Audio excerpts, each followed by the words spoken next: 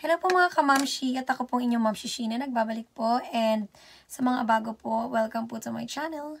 So for today po, I'll be showing my first luxury brand po. So if you wanna guys know what it is, just keep watching po. And don't forget to like and subscribe and hit the notification bell. Thank you.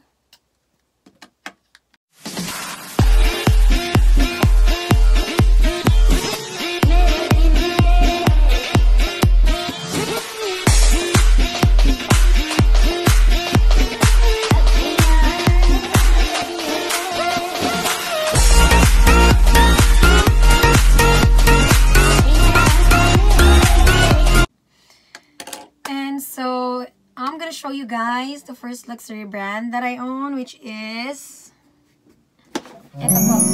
So I got this bag, I think way back 2018 if I'm not mistaken, around December. So December, yeah, so malapit nang mag 2019 kasi Christmas. So this is the bag. So I got this Speedy 25 with this strap. Kasi mahilig po ako sa crossbody na bag. That's why I got this one.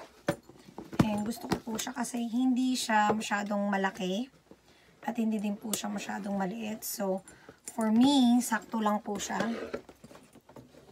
And so, ayan po siya. So pag nilagay ko po siya, so, sakto lang po siya. Pwede ko po siyang i-ganyan or pwede ko po siyang i-ganito. At gusto ko po siya kasi spacious po siya. So, meron ka pong maraming mailalagay. Actually, meron po akong binili dito na pwede ko pong ilagay sa loob. Which is this one po. So, you can just put it inside. I got this from Amazon. I think I got it for like 19 or 20 bucks. So, ganito po siya.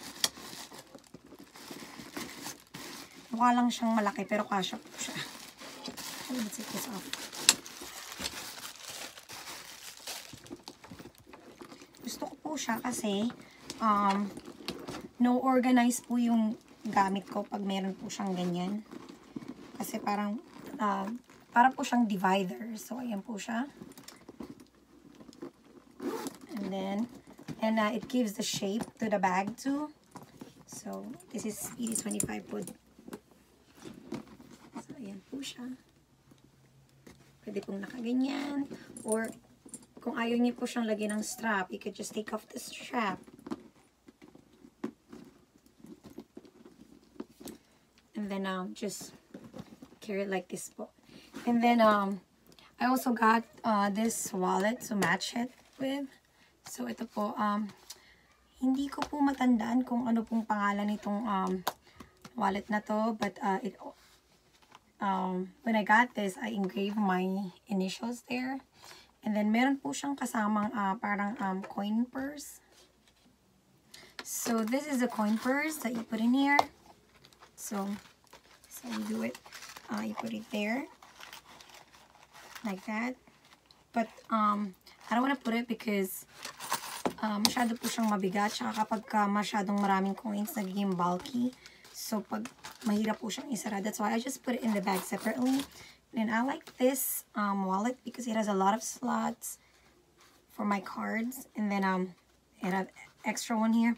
The only thing I don't like about this is because this one is too deep. Kasi po, that's where you put this. So, if you put money in there, like cash, so pwede po siyang masiksik sa ilalim. That's why I don't put my cash there. I just put it here. And then, that's much prettier. So, I hope you guys enjoyed this video of my first luxury brand. And, thank you so much for watching. And I hope you enjoyed it. So, please don't forget to like and to subscribe. And, comment if you want to see some of my collections, other collections. Thank you so much.